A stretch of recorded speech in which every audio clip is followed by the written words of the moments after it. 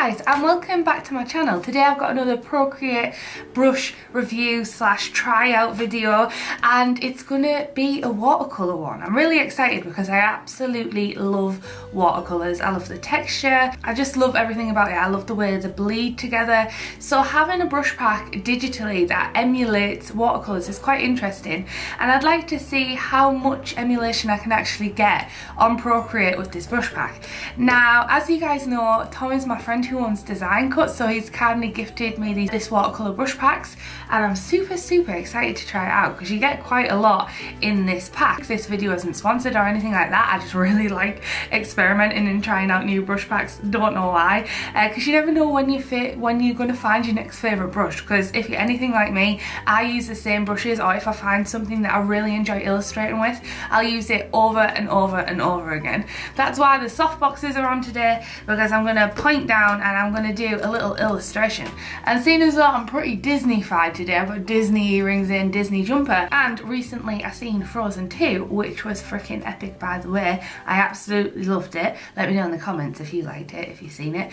I decided I'm going to draw Olaf because it's winter, and yeah, I want to do it in my style. I want to make him cute, and that's what I'm going to do and experiment with today. So I have a theme and a topic to illustrate with. So I'm just going to show you the computer. I'm going to run down some of the things you get included in this brush pack. Then I'm going to do some swatches, and then I'm going to get into illustrating and do a little time-lapse speed paint and give you my thoughts. So yeah, let's jump into it and let me just show you what is in this brush pack. So this is the Everything watercolour for Procreate, and this is currently on sale for $20, which is around £15 roughly. You get 2 brushes that are specifically designed for lettering, 8 effect brushes, 4 brushes which are dry and textural, 8 drops and splatter brushes, 8 wet on wet all over texture brushes, 9 watercolour paper texture brushes, and 21 other brushes. So as you can see, this looks pretty cool. The illustrations on the actual listing themselves look really interesting, and I'm really excited to try these out. So let's do some swatches and open the brush pack up and see what we feel about them. I went and installed the brushes and everything. There was also this file that opened up in Procreate, and it just says print on the layers below the paper texture stack, picking the texture you like by hiding or showing the group of the paper within the paper stack. So there's like different papers in here. This was actually a lot easier to install than the other ones. I'd literally just dragged and dropped this straight into Procreate, and it opened into Procreate. There is a video online about how to install brushes, and I'll leave that in the description for you guys if you want to check it out. But this actually bundled everything already into the brush pack, so I don't have to do anything. Before I had to add the brushes one by one, so like the ink box one I did and the essential paint box that I did, but this one is a hefty boy. This has literally got so many brushes. We've got lettering, we've got clouds, blooming seep, sharp edges, moist sharps. There is literally so much. I don't think we're going to be able to get through all of these brushes in this video, but it's fun to try out some of these. So I'm just going to grab, like, let's start with this lettering. I'm just going to do some swatches. Let's pick a nice pink colour. Oh my gosh, that texture, what? So this one is designed for watercolour, I believe. That is so nice. I think this one is designed for hand lettering. Oh, that texture though, what the heck? Wow, that's beautiful. So that was the floor lettering, and there's also painterly watercolour lettering. This one's a little bit more, I don't know, dark, like soft. Whoa, look at, so if you press really lightly, with this one and then press hard, look at that. Wow, look at the textures on that. That's pretty impressive if you ask me. The texture is so nice. That is nice. So that was just a lettering one. So that was a lettering one. That's another lettering one here, which is a bit more fat, but the texture is equally as beautiful. Look at that texture, what the heck. Then we've got a flecked hard edge. Ooh, can you see what the brush is doing here? That's interesting. Hard dark edge. Whoa, look at that. That actually looks very similar to a watercolour. Now I haven't added any paper textures or anything, but I'm assuming when you add paper textures that it will look even more like a watercolour texture. That's so impressive. What the heck? Blooming cloud. So this must be to add kind of to the texture there. So we've got blooming cloud, seep edge.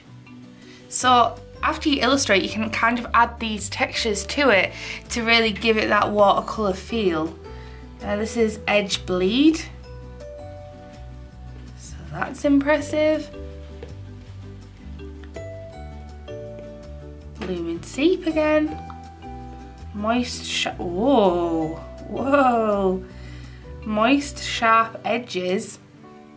Check that out. That's pretty cool. I don't think I'm going to be able to do justice to this brush pack. This looks like it'll take quite a while to get used to and really explore all of these features, but we'll still try and do a little illustration and see what we come up with. That one is very nice. Whoa, I like this one. Look at the texture on that one. Oh my gosh, I'm so excited. Is it weird to get this excited about some brush packs on Procreate? Oh, look at that, how satisfying. There's a lot going on. I'm not even halfway down the brush pack. Also got some smudge tools here.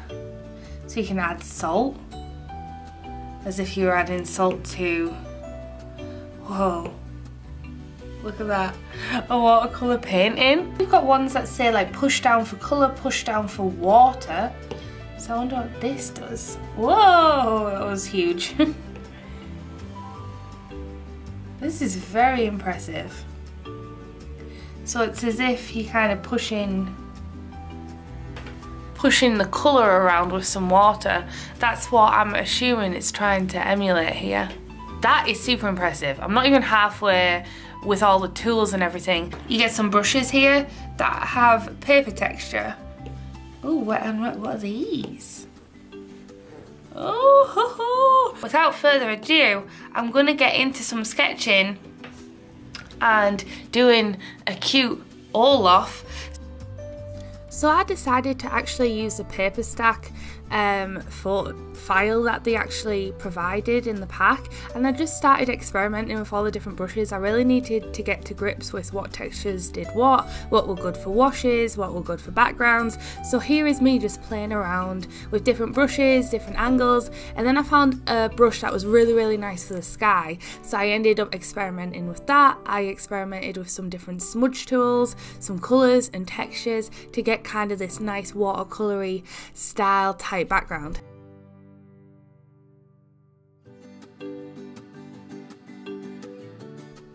Now I will admit that backgrounds are not my forte, and doing this illustration definitely put my mind to the test and my skills to the test, because it's not something I usually do, but I had so much fun doing it. And the scene that I wanted to kind of give off and I was inspired by was the Frozen scene where Kristoff and Anna meet Olaf under the trees, and the trees are all really sparkly and stuff.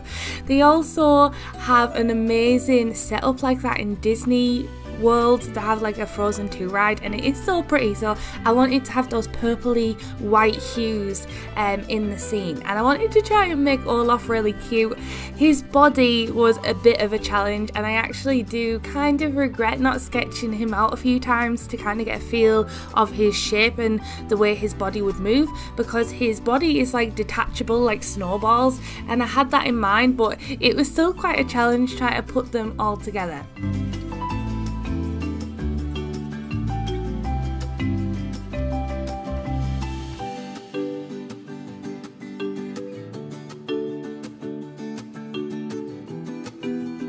Now for those of you who know my illustration style, this is slightly different to what I usually do, but it's fun to experiment, and I wanted to kind of go in it and just experiment with different shading, different textures, and just explore different options with this brush pack. And you never know how your style is going to adapt. You adapt and you develop your style through these sorts of experimentation, and I honestly had the funnest time illustrating this.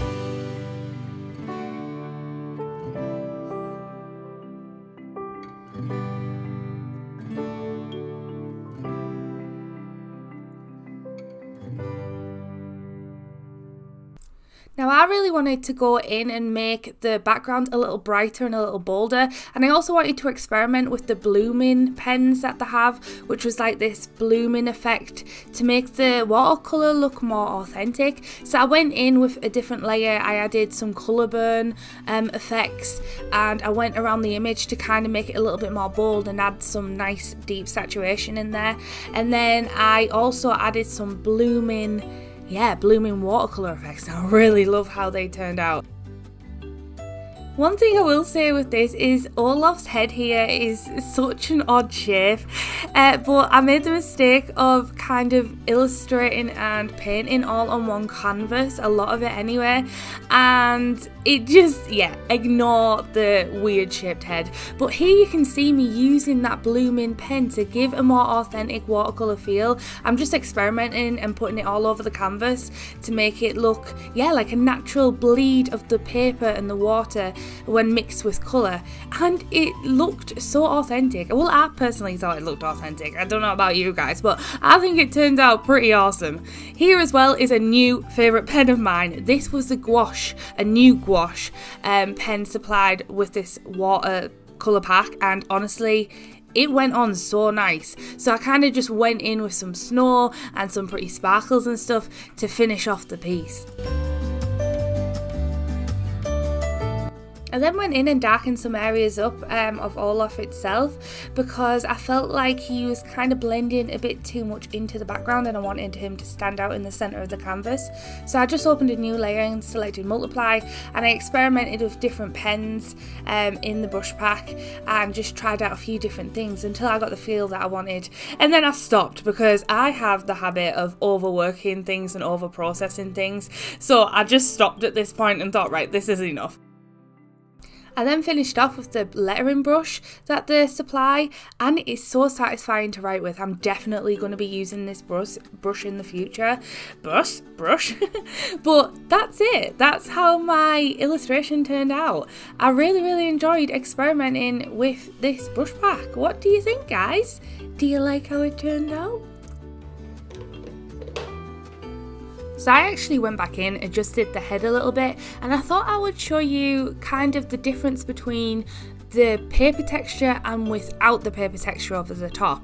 It's quite interesting because I do think the paper texture definitely gives that more authentic watercolour look, and this, like I say, is supplied in this brush pack, but without the paper texture is equally as nice, but obviously not as saturated and not as dark. So I think this basically comes up with personal preference. Definitely let me know in the comments which one you prefer, the with paper texture or without the paper texture.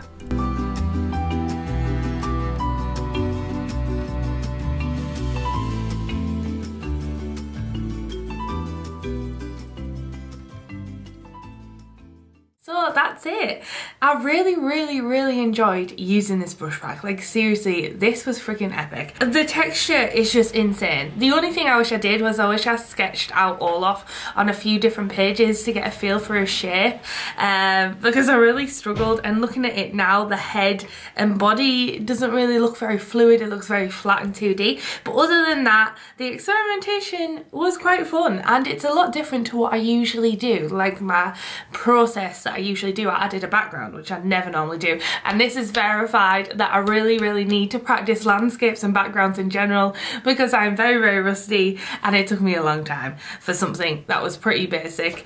But once I played around with the brushes and experimented with different ones, I can safely say that this is one of the best watercolour brush packs I have ever personally used. I haven't used like hundreds and hundreds of watercolour brushes. I've used the ones on Procreate. This blows the ones on Procreate out of as a pack, and I've used ones on Photoshop over the years, and this one, just the textures and everything, the paper that they supply as well in the packs really helps give it that texture. But I'm excited to put this into my usual style because I normally use the gouache brush, and mind you, I haven't used that for quite some time now. I've been doing very digital sort of looking illustrations lately, and also they have this blooming watercolour thing where you can add it over the top just to give it that little bit extra touch of realism to watercolours. I don't know how to describe it, but it's basically like that blooming thing, and I added an extra layer over the top and colour burned it and kind of created like the blooms along here just to give it that extra little touch. It'll be interesting to see if people actually think this looks like watercolour. Let me know in the comments what your thoughts are on this. Does this look like authentic watercolour? Does it look like I've done it on paper and scanned it in? Let me know. I'd like to know what you think of this brush pack. So yeah, that's it. Trying out the watercolour brush pack, and I am very impressed with this. So I hope you enjoyed this video. Let me know what you thought of this video, and let me know if you want to see more Procreate brush reviews and experiments and tryouts and stuff. I'm very excited to use these in the future in some of my other works. This has to be one of my favourite brush packs that I've tried out so far. Very good, big thumbs up. Okay guys, thank you so much for watching. I will see you in the next one. Alright then, I love you. Ow, just banged my head. Goodbye.